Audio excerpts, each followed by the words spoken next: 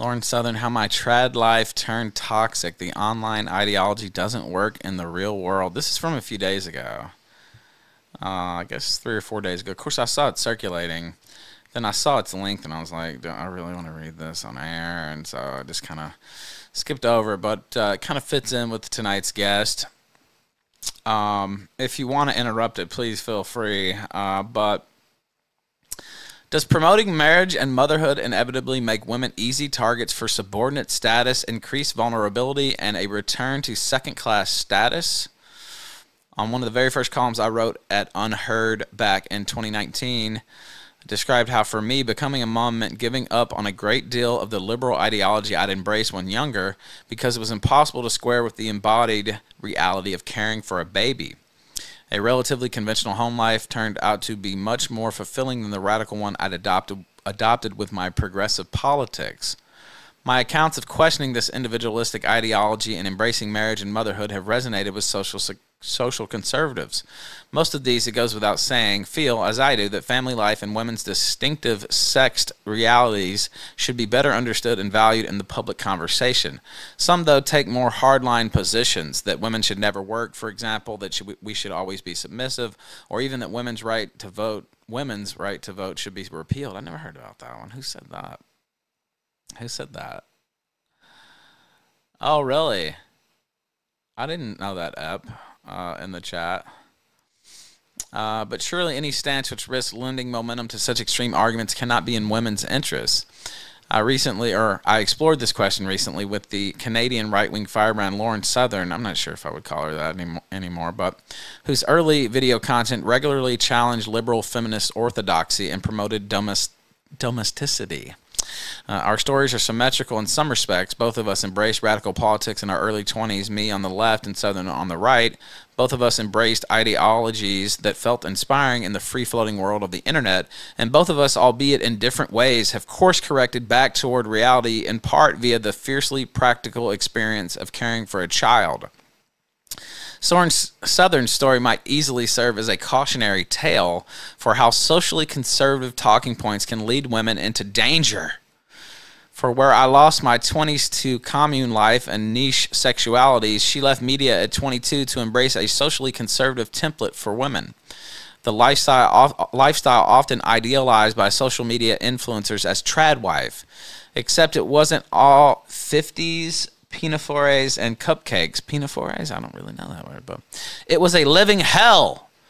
A living hell! Nor, as she has learned, was she the only conservative woman in this position.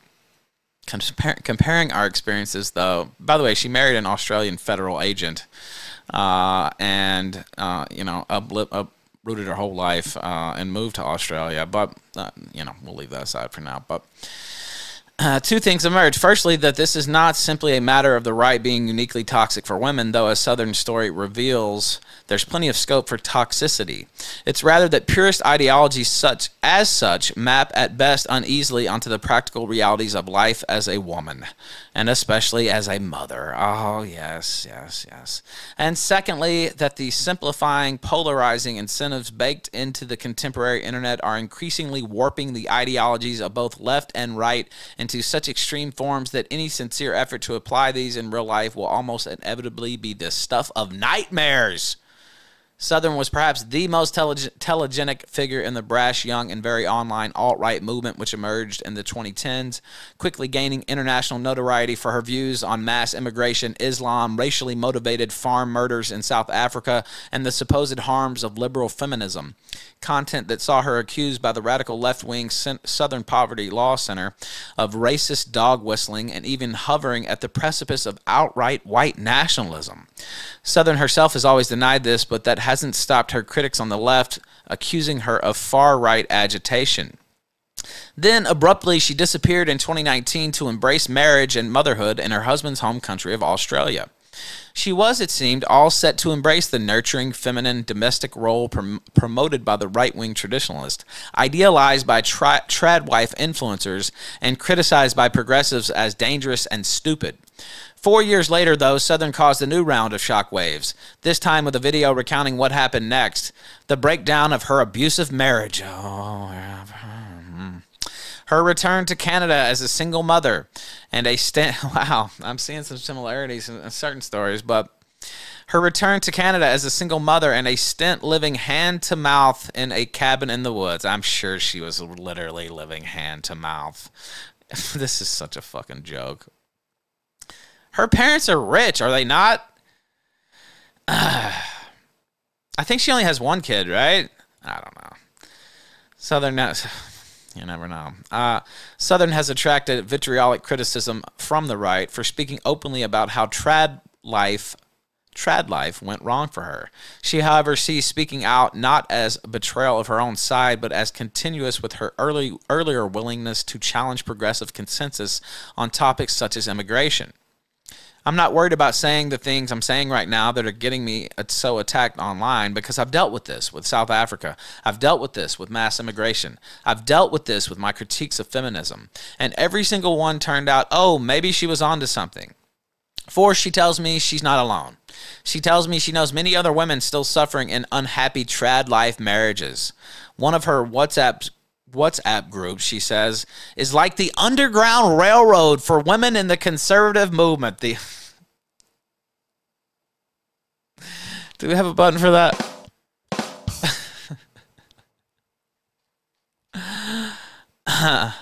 The Underground Railroad for women in the conservative movement.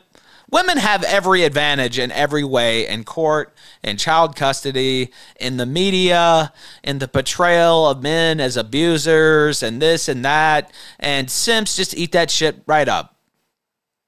I was talking about this, I don't know, a week or two ago. This whole idea that women have it so hard and it's so tough for them and they have to escape like they're slaves and all this shit is complete trash. They can and will just steal your children and they'll most likely get away with it, to be quite frank with you. Now, as far as I know, the guy said just go, basically. I don't know that he even cared about that aspect of it.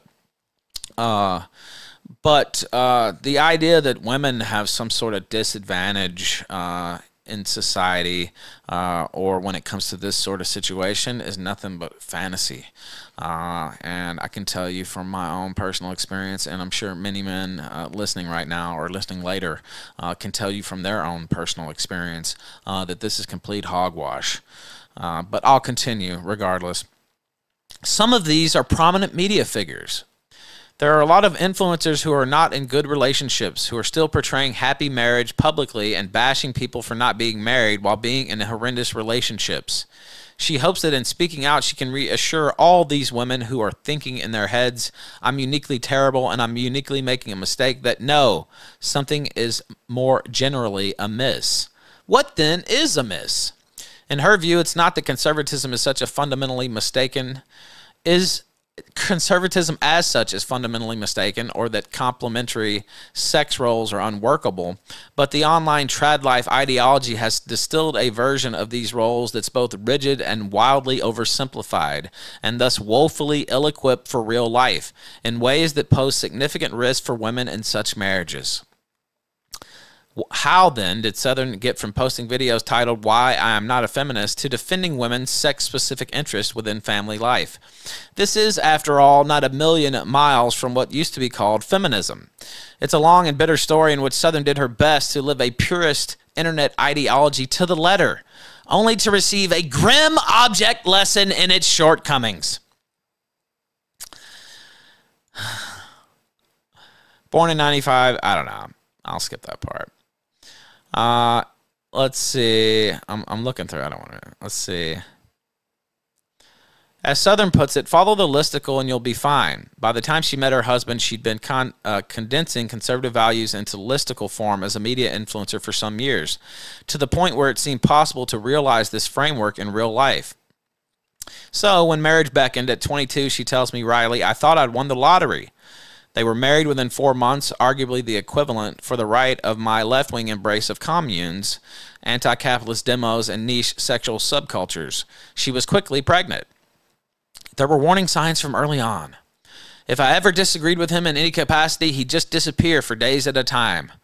I remember there were nights where he would call me worthless and pathetic and then get in his car and leave. But she didn't see them thanks to the simplified anti-feminist ideology she'd absorbed and promoted. I had this delusional view of relationships that only women could be the ones that make or break them and men can do no wrong. So she didn't spot the red flags even as they grew more extreme. He'd lock me out of the house. I remember having to knock on the neighbor's door on rainy nights because he'd get upset and drive off without unlocking the house. It was very strange to go from being this public figure on stage with people clapping to the girl crying, knocking on someone's door with no home to get into, being abandoned with a baby. But, as she tells me, the nightmare began in earnest when he was offered a work opportunity in his home country of Australia a few weeks after the birth of their baby. She did not want to leave her support networks behind, but he used the political and religious importance she'd placed on lifelong marriage as a lever to force her to agree. Whenever I wouldn't do something, he would say, "I'm going to divorce you." So, feeling she had no other option, she assented. He also insisted she should publicly quit work. His work required a high level of government security, Fed clearance. She was a right-wing provocateur who had faced deplatforming, state investigations, and was even banned from entering the UK. In their early giddy romance, this had felt manageable. But when we moved back to Australia, he really wanted to get back into his old work, and Southern was a hardcore liability, so the pressure was on. It was like, Lauren, you got to hire lawyers, you got to disavow everything, you've got to never talk publicly again. So, in 2019, she announced that she was leaving media and activism altogether. As Southern tells it, she was trying sincerely to put into practice the ideology she promoted in her videos. I believed I had a certain role in my relationship, she told me, and it was to be the more submissive one that supports my husband's dreams. I was told daily that I was worthless, pathetic, dead weight. That's a little subquote there. Then, thousands of miles from friends and family, she reports becoming the closest thing to a modern-day Western slave. Oh, I've heard this tale before. With no income of her own, she had to do everything. The lawns, the house, the cooking, the baby care, his university homework. And I didn't know anyone. I didn't have any support. There was no help changing diapers. There was no help waking up in the night with the baby. I'd still have to get up to make breakfast before work. I'd be shaking and nervous for fear I'm going to get yelled at. Then he'd berate her for spending all her time on tasks other than earning money.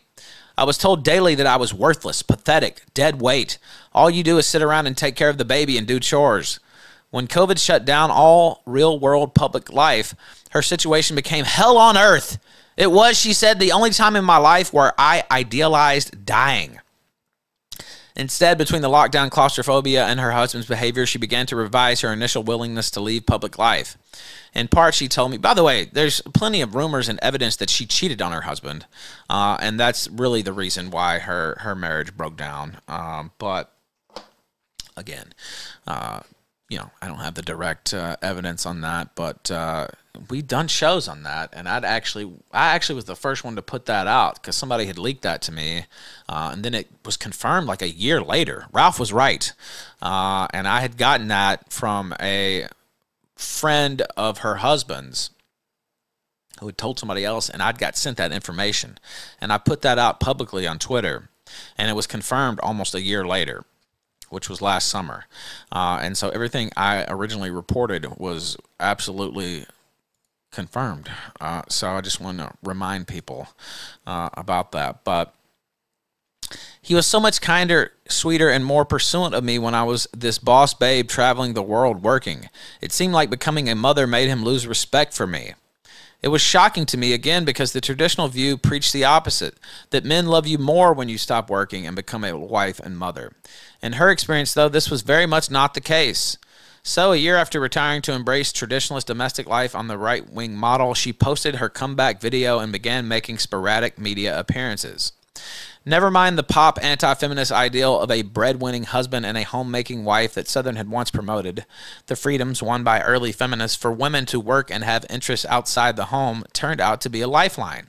Those already inclined to dislike Southern's politics might feel a certain vindictive satisfaction at this collision of ideology with reality, but arguably, in having taken so long to see the potential downsides of her own anti-feminism, Southern simply shared the same blind spots as much of the mainstream left and right. It is surely true that conservative advocacy for complementary sex roles sometimes ignores questions about women's physical vulnerability and the scope this affords for domestic abuse. Conversely, today, many self-identified liberal feminists have also forgotten that the earliest women's movement was grounded in the sex-specific material vulnerabilities Southern experienced firsthand. The magazine Pop Feminism that I internalized in 90s Britain seemed less concerned with such gritty realities than more nebulous goods such as empowerment, representation, and smashing stereotypes. By the time Southern made her first viral video denouncing feminism, this was still more pronounced and joined by the even more disembodied ideology of gender identity. When the physical vulnerability inherent in becoming a mother gets downplayed across this political spectrum for different reasons, perhaps it's no wonder Southern only gradually came to grasp the practical value of some first-wave feminist victories. But even though she was no longer a dead weight financially, her job failed to appease her husband. He kept demanding I contribute more financially, but then would chew me out whenever I would work. It didn't seem to matter what she did. He would just give me impossible tasks all day, tasks that I simply could not finish. It felt like he would almost send me on errands with the intent of having me fail. Maybe you're just a failure, bitch. Have you ever considered that? That could just be it. Maybe you're just a fucking fail bitch. Could that be it? I never hear these women who, and I have several I could think of pop to the top of my mind. Maybe you're just a no good bitch. Honestly, have you ever considered that? I don't know if that thought ever crossed your mind. Maybe you just weren't up to the task. Maybe you just weren't good enough. Maybe you just suck. Has that ever crossed your mind? Bitch. And other bitch. Maybe you really were worthless. Maybe you really are dumb bitches. Maybe you really were dead weight. Anyway, all of this, Southern tells me, difficult to square with her religious beliefs. She would pray by his bed when he was angry with her, hoping that if she gave him grace one more time, he'd realize the depth of her love and be kinder. And if this didn't work, she was encouraged to persist by the way online life had conditioned these beliefs into listicle form. But as she discovered, distilling religious traditionalism into viral bullet points does not provide an adequate framework for navigating the complexities of a real-world marriage. She thought she told me that as long as I put on the high heels and the lipstick when my husband comes home, as long as I cook the best meal, as long as I'm always submissive and say, yes, sir, whatever you want, things will go fantastic. And if it's not fantastic, the listicle version of traditionalism would just say that she should make more effort. Maybe you should have made more effort, whore. And not been a whore. That could have been another thing you could have done too. Like I said, many such cases, by the way. But it was, she says, an embarrassing wake-up call. Finding myself consistently applying these rules and instructions I found on Twitter and then never getting the results they were supposed to get in the real realm of relationships. It seems to me, I tell her, that condensing millennia of religious belief and real-world domestic praxis into viral memes has produced a right-wing gender ideology every bit as simplified, dematerialized, and radically disconnected from the complexities of life as the disembodied left-wing version. In turn, both Southern and other women I spoke to within her wider underground railroad of ex-trad women think that, perhaps unlike its left-wing analog, the extremely online nature of this gender ideology attracts a higher than usual proportion of individuals with existing psychological issues. Ellen, not her real name, 35, is another previously married erstwhile trad who is now in Southern's network. I wonder who all's in her network. That cracks me up to even think about. Please let that be true. She describes how the men who self-select into these communities are often wayward, antisocial, disagreeable, and very, very misogynistic, frequently themselves from broken homes and with limited real-world social support. And when their relationships go wrong, as they often do, the very online trad gender ideology has no remedy. If there's a problem due to the fact that he's crazy, violent, or hateful, Ellen says, that's just how it's supposed to be. So there's nothing really done to fix it. Southern is careful to emphasize that she knows many traditionalist and happy, loving, complementary marriages, but she says it's a fallen world, and her community includes many women whose husbands seem to have been drawn to a listicle-style gender ideology precisely because of the power it offers over women. Those guys want someone they feel they can definitely control, who's never going to leave them, who they can do anything to. In the end, it wasn't Southern who broke the spell, but her husband. Around the time her son was toddling, 2 family deaths prompted her to arrange a visit home to Canada.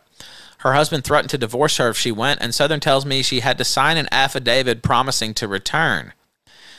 Finally, he relented, only to text after she landed in Canada, declaring that because she'd chosen to travel, the marriage was over. Based. Damn. She moved in with her parents, then into the kind of affordable accommodation available to those on the breadline in Canada's brutally expensive housing market, a cheap cabin surrounded by woodland and trailers. Even then, she still hoped her marriage could be saved. I still wanted to make it work. I was texting my husband and calling him, begging him to get back together, but he just said no. I don't even want shared custody. The cabin, she said, had an ant infestation. Everyone used her. She had it so hard. It was so tough. It was so tough on those food stamps. It was so hard. Oh, my God. It was the hardest thing ever. Oh, man. Ant infestation. Everyone used her washing machine because it was the only one. But she says it was unexpectedly healing and filled with a genuine sense of community. Still, it was a confusing time for her. My brain was breaking between 2 worlds, she says, because I couldn't let go of the ideology. I was at a similar age when I fell away from the radical left, and the sense of disorientation she describes is familiar. But where I was free to grapple in private with my cognitive dissonance, Southern had built an international profile promoting this worldview. I had been banned from countries over this ideology, she said. I had destroyed my reputation internationally for this. How am I gonna let go of this? And yet, every manosphere talking point had turned out not to match her experience. It wasn't true that only women mess up relationships. Being submissive didn't fix everything. Yes, women mostly initiate divorce, but as she discovered, this can happen because a man wishes to avoid incurring child support liabilities. When she described her red pill conditioned expectations of divorce to her lawyer, the woman laughed at how mistaken she was. More than anything, though, what shattered the listicle mindset was simply realizing how much nicer life could be when you live the life that's in front of you rather than trying to follow rigid precepts. Despite not being the right-wing ideal of aristocracy and everyone going to mass, she realized she was infinitely happier there in that woodland among her working-class neighbors than she had been in her marriage. Every single thing I was experiencing in my realm, not the online realm, was the complete opposite of what I was being told. When she first announced her marriage, she says she'd been lauded by friends and fans. Then when she announced the separation, she was inundated with messages lamenting how her life was ruined. But in both cases, the exact opposite was true. Post-divorce, after becoming a single mother, my mental health started to improve. I started to repair all these really important friendships, and I'm living a much happier, much healthier life than I was before. Some of the most miserable people I've met, in fact, absolutely the most miserable people I've met, have been stuck in this weird, LARPy trad dynamic. The happiest people she knows, on the other hand, are just living in reality. In Southern's view, the increasingly visible gulf between right-wing gender ideology and living in reality has an analog in the memes and talking points of the broader E-right, a phenomenon that, once again, is mirrored on the other side of the aisle. Here, viral and overly simplistic ideas replicate with seemingly very little reference to reality, human nature, or the world as it actually is. For example, she describes the Repeal the 19th meme, which calls for ending women's right to vote, as the right-wing version of defund the police. Southern thinks the internet's baked-in incentives, and I'm going to have to make the hangout soon and send it to Andrew, encourage this drift toward ever more caricatured viral politics. For example, she tells me that where earlier generations of red pill content merely focused on exploiting women sexually, it has become just teaching men to hate women. Well, I think women teach them that, actually, in most cases, but simply because this is a simpler, cheaper, and more viral message, and therefore easier to sell. Someone less online than Southern might reply, yes, but surely the error was disappearing into online ideological rabbit holes in the first place and confusing memes for life principles. This is true, but so much of social life now happens online, including for children, that Southern is far from the only individual to have reached adulthood with a set of templates for life gleaned more from memes than real-world adult guidance. Nor is this a problem for just one side of the political aisle. Against an online world with entropic culture dissolving effects at this scale, then what hope is there for any of us? There isn't any for nobody. The world's coming to an end, bitch. A pessimist might say the future looks bleak for interpersonal relations. It looks bleak for everything, you dumb whore. Are you fucking kidding me? It's so tough. It was so tough.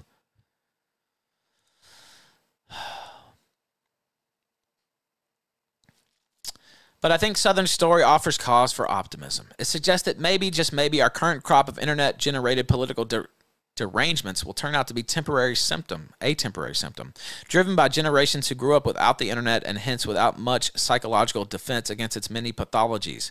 By contrast, the first generation to grow up online is now approaching middle age. A great many besides Lauren Southern have road-tested ideologies they developed in virtual space and are finding them inadequate to the real world's complexities. I doubt gender arguments will abate anytime soon. The tussle between men and women is a culture war as old as humanity itself. Men and women always need to find a way to live together, which means negotiating those ways our material interests and physical capacities align or exist in tension. With the wider world in flux, it's hardly surprising to find ourselves here again. The challenge is finding solutions that are grounded in reality rather than abstract purist ideologies.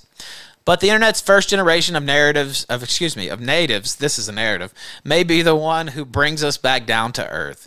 Even the erstwhile queen bee of the extremely online radical right is now a convert to living in reality.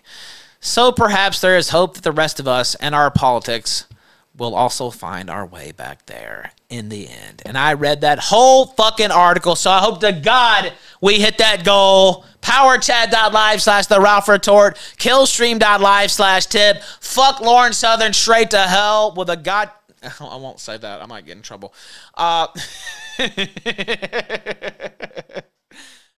Thank you for watching this clip. This is the CACA. Remember to like and subscribe.